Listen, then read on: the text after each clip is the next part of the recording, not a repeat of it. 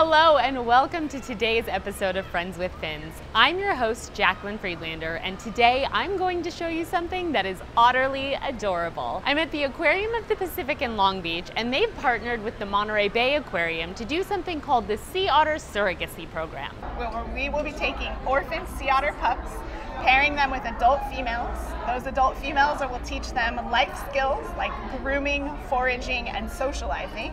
And then those orphaned pups will have a second chance at life back in the ocean. I know that sea otter pups are not able to swim when they're born. I know they have armpit pockets. Yeah. What are some other fun sea otter facts? Okay, they eat 20 to 30% of their body weight a day. So for people that weigh 100 pounds, that's like eating a whole Thanksgiving turkey in one day. Oh my gosh. Every day. That's so much food. Speaking of eating, sea otters eat urchins, clams, mussels, and crabs and are considered a keystone species. Keystone species, a species on which other species in an ecosystem largely depend, such that if it were removed, the ecosystem would change drastically.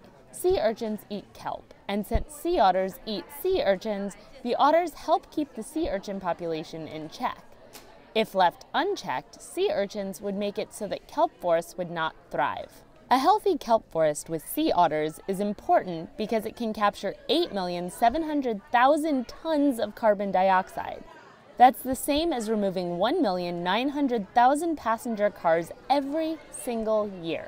And what do they put in their armpit pockets, and what's the actual purpose of those? They dive down to the bottom of the ocean, they pry all their yummy food items off the bottom, they stick it in their armpit pockets and come to the surface, and they eat a buffet right on their belly on the surface of the water. Can you tell me a little bit about what a re-release looks like? Yes. So once the pup has stabilized and learned all the skills they need to be a wild otter, they will get transported back to Monterey Bay Aquarium, where we will have flipper tags put on the animals so that we can properly identify them, and then release them. After release, there is intensive monitoring that happens. So people will be tracking them for 2 weeks from boat, air, and shore, which is an incredible amount of investment. But after 2 weeks post-release, most sea otters are successful and can live out in the wild until forever. And how long is forever for a sea otter? Sea otters live to be about 15 years old.